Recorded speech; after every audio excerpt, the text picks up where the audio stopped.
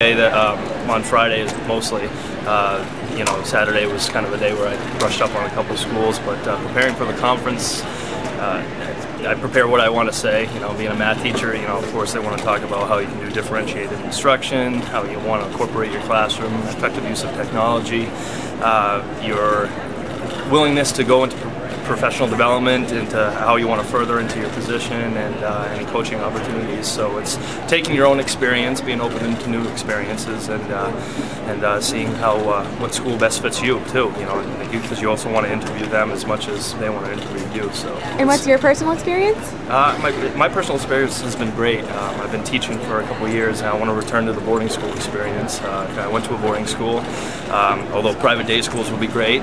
Some schools may not have the coaching opportunities that I want, but they do have the math opportunities that I want, whether it's middle or high school. So I think the key is to be open, not really stick yourself into one certain area like New England.